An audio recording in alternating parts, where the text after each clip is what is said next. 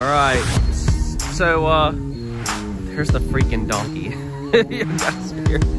We come out in the morning and he will let you know really quickly. Ow, damn it, Walter.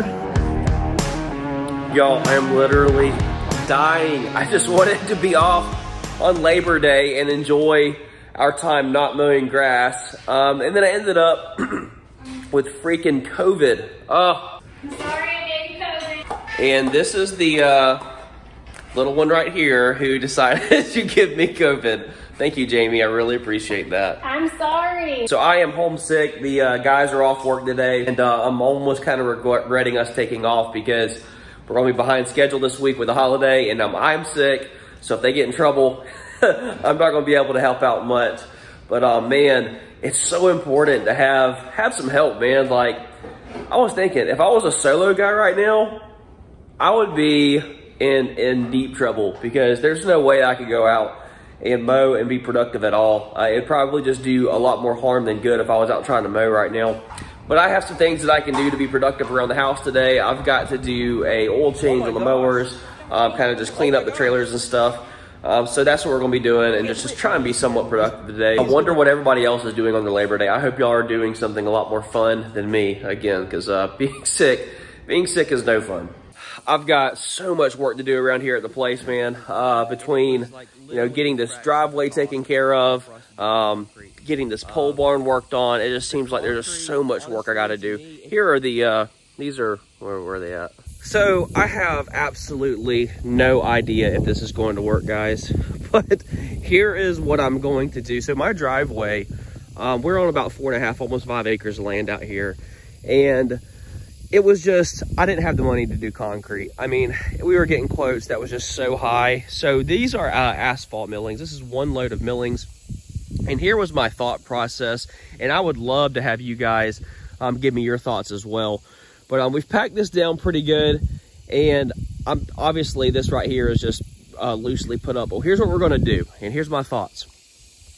This area right here, I'm going to form it up just like it's going to be concrete, okay? Talking about 1x4 pressure treated all the way down here, tack it in, get it all nice and tight. This is some metal edging. We want to have a roundabout right here for our house. And this whole thing is going to be millings that goes all the way down here to the road. And then eventually the millings are going to go back down this way, down there to the pole barn at the back of the property. But here's my thought. I was thinking we could take the millings and pile them in here, take a 2x4, and then put the 2x4 here and here, and literally just scrape down this way, just like you're screeding it off, like for concrete, and then bring something in here to just pack this all down. The millings are about $900 a load delivered, and it was like literally a fraction of the cost for us to do concrete. The concrete, honestly, to me, it just looks kind of residentially, and I didn't really want that out here. I really wanted a different kind of look. But this section is going to have a nice tree in it, maybe a sycamore tree, and then some plantings around here. But it was important for us to have a roundabout. But what would you guys recommend in this? Because that's the best thing that I can think of right now. And I know I got a lot of smart people that watch my lawn care channel. And I would love to hear what your idea is. I mean, this might end up being an absolute complete disaster, and you guys be like, John, that's never gonna freaking work. But just let me know, because I'm gonna try it unless y'all talk me out of it. Dude, my truck is so freaking dirty. Does anybody else like have a problem cleaning their truck out during lawn care season? I'm just gonna open this. I have no idea what's in here. What do we got going on?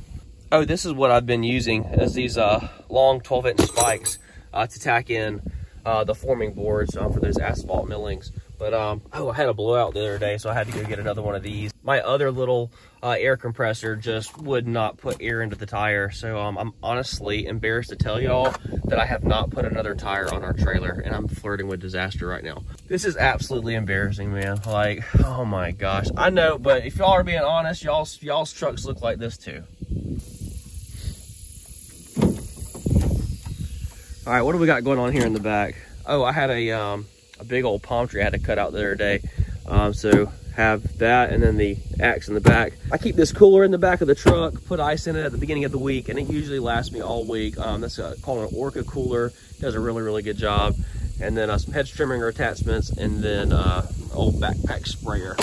So a lot of people have been asking me, you know, if I have enjoyed this truck. This is the F250 trimmer. I got the gas engine 7.3, and golly, it sucks down gas. But people have been asking me, you know, do I like this truck? Yeah, I absolutely love the truck. I mean, I ended up putting leather on the inside. I mean, it has the moonroof, it has the works, has absolutely everything. The truck has honestly allowed me to use my dump trailer and to do deliveries for people. I mean, I have friends and clients that call me, you know, that are wanting a dump trailer load of dirt or topsoil or whatever, and I'm able to do that in this truck. But more important than that, it has just opened us up to doing some landscaping work that we never could have done, whether it's hauling materials around. And while you don't need a very expensive truck, adding a 3/4 ton truck or similar, you know, to our business has really, really been a blessing for just increasing the amount of work that we can do. Look how perfect that tree ring is. If you guys missed that video the other day, I'll show you exactly how we create tree rings for our clients. Little trick that we use to make sure the circle is nice and symmetrical. I'll post a link to it so you guys can see that if you missed that video. All right, so here's the freaking donkey. You guys here. All right, so this barn is a 24 by 48, and that's the center section, and then it has 16-foot lean-tos on each side. So this is our big fall project, and Jamie is going to be helping me figure this out because we need it bad. But this right here has really been one of the absolute best investments that I made in my business. I saved my money up. I didn't finance this thing. It was $8,500 at the time, and I was just kind of like gritting my teeth, you know, like, oh my God, I can't believe I'm fixing, you know, come off $8,500 in cash. But you know what? I had a big job to do, and I knew that we were going to be getting into sodded stuff, and I had the money there. And I said, you know what? It's not going to deplete my cash reserves. So I will go ahead and just buy this thing outright. And that's exactly what I did. But it has just been a blessing, man, for just being able to haul equipment like skid steers, to haul dirt, make dirt deliveries for people. This trailer has just opened us up to doing so much more in our business. And I would say, you know, it is bang for the buck, has been the best investment that we've made. So the garden, we ended up planting corn, potatoes, okra, beans, watermelon, squash, cucumber, and literally the only things that took were the okra went insane, the potatoes, and the squash. Everything else was horrible. Yeah, it really was. That was our first time doing a garden. It turned into a complete weed fest, and it wasn't that. The stuff just didn't grow. Yeah, I mean, it like grew halfway and then had like a stunted growth. I think what we're going to do this year differently in the garden is we're going to get big tarps and then cover all this stuff out to kill it. And I'm hoping that that will slow down the weed growth in here, because man, it was like you can till all this up and get yourself nice rows and it's going to look gorgeous for about 14 days. But I tell you what, man, here in our area of Florida, it's like, I don't know how in the world to keep your garden free of weeds, you know, other than just maybe just putting a big tarp right here and killing it all out. But we got to get prepped for our fall garden. Yeah. And what are we going to be doing for the fall? Some compost in it or something to give it more nutrients. Compost. I think we're definitely. I need to look and see. We're definitely going to plant some like turnips and kale. But it's literally been like 115 degrees here. It's been way too hot to even get it ready for fall. Yeah. I think today's like the first cool day, and what is it, like 90 degrees? Yeah, yeah. So here are our blueberry bushes. We've been going through a drought here lately, and they are super, super stressed out. But it's actually really embarrassing how it all looks right now. It really is. Not how we are. This is real life, though. That's right. Get on in here. Yeah. Yeah. Hey, buddy. Oh. There's those little chickens that were in our yard. Walter is surprisingly He's pretty friendly. friendly. He is our neighbor's donkey, and he lets us, he wakes us up every morning. Like, he comes over. I know, I see you, buddy. I see you. We come out in the morning, and he will let you know really quickly. Ow, damn it, Walter. He's bit me. See you later, Walter. I'm trying to talk Jonathan into getting us goats. That's not happening.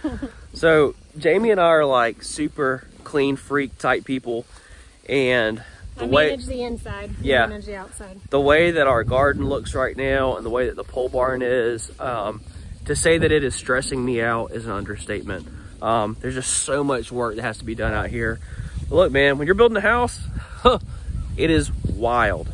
All right, and I am pretty proud of this chicken coop that I built. I actually yanked these plans offline. Saw a guy building it on YouTube. We have 11 chickens. They are not producing eggs yet, but they're very, very close. It should be any day now. We actually don't have 11 chickens, 11 hens. Yeah, we found out the other day we actually had a couple of roosters that we did not know that we had. But let's check in here and see if we get lucky.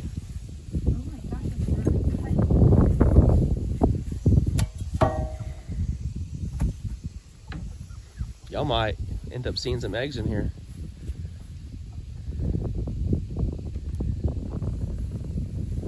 Nope. Oh my gosh. Just our fake one. Oh my gosh. I can't believe, no, just kidding. These are the fake eggs. So we keep fake eggs in there. Apparently chickens, if they lay an egg, they will actually start eating their own eggs. And if you put some fake ceramic eggs in here, yeah, they peck at it and it breaks and they eat it. But if you put those fake eggs in there, then it keeps them from being able to crack it, and then they don't mess with theirs. So yeah, pretty simple little design. I say it's simple. This was really important to my daughter to build this thing, so something that we did for her, and she loves it. And honestly, it's just a lot of fun to be out here in the evenings and to kind of watch these chickens go around and do their thing. But one design that was really, really cool with this was the droppings board. The droppings board, they roost up here, and then whenever they do their business, it falls onto this board, which keeps the whole bottom of their coop clean. It's like a feather right there. But this is very, very clean. All their poop is right here. So this is a great design. You just put a 5-gallon bucket right in, well, hello. Where'd you come from? You just put, you are not coming out. Don't even think about it. You just put a 5-gallon bucket up underneath here, and then I use a shovel and just pull their droppings into here. And this is absolutely great fertilizer. I think this is Shy Guy. How you doing, Shy Guy? Say hello. You're big time. You're a celebrity now. Yes, you are. Mom. All right. Head on out. Good on down. There you go.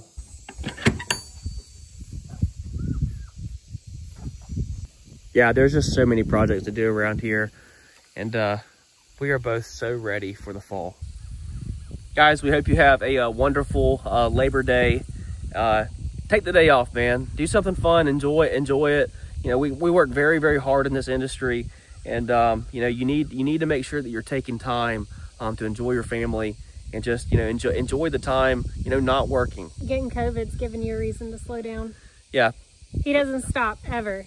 I say all that, but it took COVID to kind of get me to slow down today. But you know what? I still feel like halfway decent, so I'm probably going to be back at work tomorrow. We'll see. You're ridiculous.